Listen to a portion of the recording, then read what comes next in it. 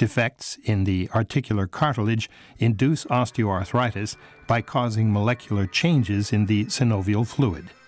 The complex mechanism of osteoarthritis remained unclear for many years.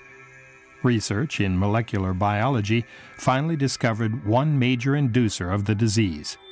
This inducer is a general inflammatory cytokine protein in humans, interleukin-1, from now on referred to as IL-1. As a physiological transmitter, IL-1 can change cellular functions. It plays a key role in accelerated tissue destruction and repair mechanisms. If the IL-1 proteins lose their molecular balance, they cause cartilage destruction, inflammation, and finally, joint pain.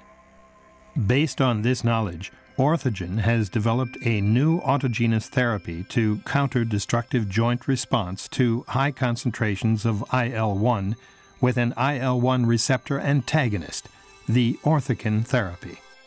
Injecting the IL-1RA directly into the joint cavity blocks the IL-1 receptor and thus prevents IL-1 from docking to these receptors, neutralizing its inflammatory and cartilage destructive effects.